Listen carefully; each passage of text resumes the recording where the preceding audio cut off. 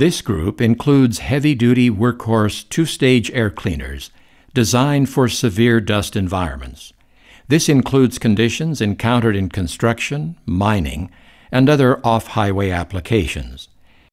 The air cleaners in this group, the SRG and the STG, are the most commonly used air cleaners in these applications. These axial seal units feature low restriction so the engine receives a high volume of air and sturdy, vibration-resistant, long-life construction. Here are the recommended service steps. Step 1. Measure the restriction. The first service step is to measure the restriction of the air cleaner. Replace the filter only when the restriction level has reached the maximum recommended by the engine or equipment manufacturer. Use of service indicators during normal vehicle operation is recommended to monitor restriction and indicate needed service. When testing initial restriction of a system or verifying a filter's restriction to measure its service life, a water manometer or service gauge will provide greater accuracy. Step 2.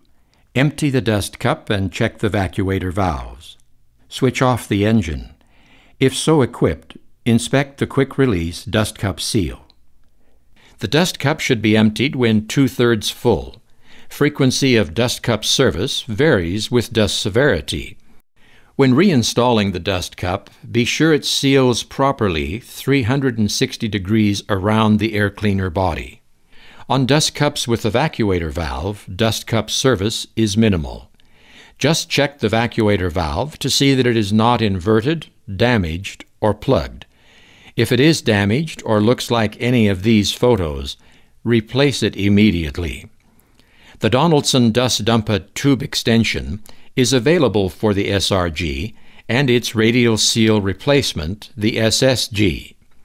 When installed on dust cups on the lower assembly, the dust dumper's rubber connector vibrates during normal vehicle operation. Gravity facilitates improved pre-clean dust evacuation from the air cleaner.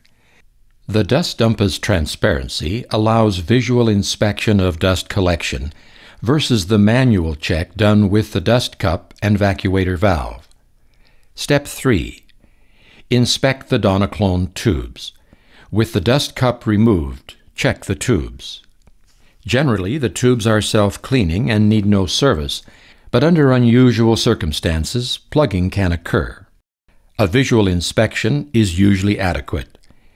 If the tubes carry light dust, remove it with a stiff brush. If plugging with fibrous material is evident, remove the Donaldson section. Clean it with compressed air or water, no hotter than 160 degrees Fahrenheit or 72 degrees Celsius. Never clean the Donaldson tubes with compressed air unless both the primary and safety filters are installed in the air cleaner. Do not steam clean Donaldson tubes. Anytime the Donaldson tube lower body is removed, the body gaskets should be replaced. Step 4. Remove the primary filter and visually inspect the safety filter. When restriction indicates that filter service is required, loosen the wing nut and remove the primary filter.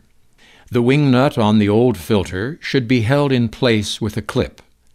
Visually inspect the safety filter, but do not remove the filter unless it is damaged or due for changeout. Step 5. Always clean the inside of the filter housing. Dirt left in the air cleaner housing can be harmful for your engine.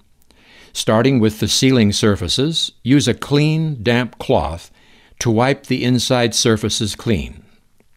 An improper gasket seal is one of the most common causes of engine contamination, so make sure that all hardened dirt ridges are completely removed.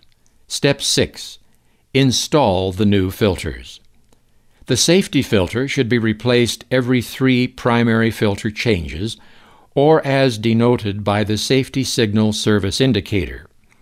When replacing the safety filter, install the new filter immediately or cover the inlet with a cloth so that dirt is not ingested.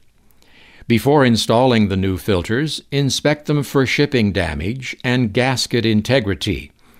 If a filter is damaged, do not install it. If the safety filter is being replaced and a safety signal is used, secure it in place with a split pin. Secure the primary filter in place with a wing nut using a new gasket washer. Use a new wing nut clip and reset the filter service indicator. Step 7. Inspect the air cleaner system. Finally, inspect and tighten all air cleaner system connections. If there are holes or damage, replace immediately. Inspect all air ducting for worn spots or damage. Annual replacement of air cleaner system gaskets is recommended. Where newer technology Donaldson radial seal units are available, however, we recommend that our customers upgrade. This enables them to take advantage of new efficiencies and better engine protecting technology. Some older axial seal products will be phased out over time. For example, replacing an older SRG housing with a new radial seal SSG housing allows you to simplify your routine filter servicing. There will be no more separate gaskets at each filter change, or the necessity of removing a bolted-on cover. SSG filters have radial seal end caps that provide a more reliable, consistent seal. To upgrade, choose an upper assembly conversion kit.